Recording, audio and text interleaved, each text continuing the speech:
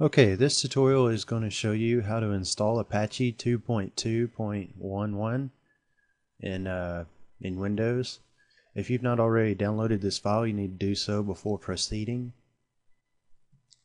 First we're going to launch the installer. Accept.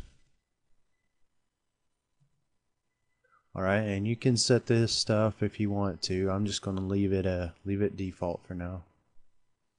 I'm going to choose custom, and I'm going to go ahead and add this.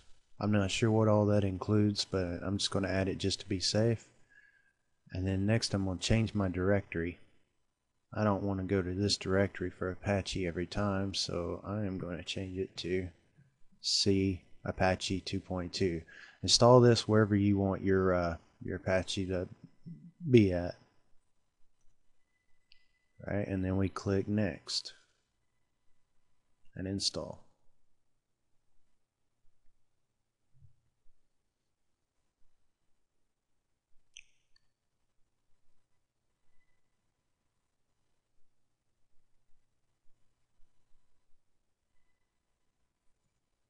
Alright, and now we're finished installing it. You will notice that you will have this little symbol running in the bottom of it. If you open it, you can see Apache's already started.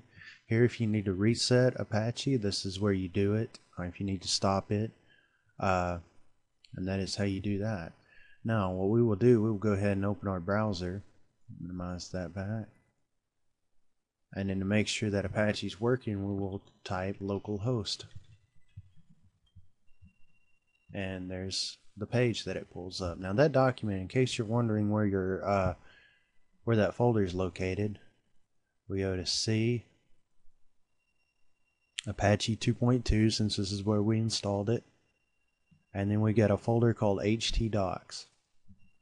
And if you look, there's an index.html, and we open that folder, and as you can see, that's the same file we reached. So any files you put in here will be the ones that you reach at wherever you go to localhost. And that is how you install Apache.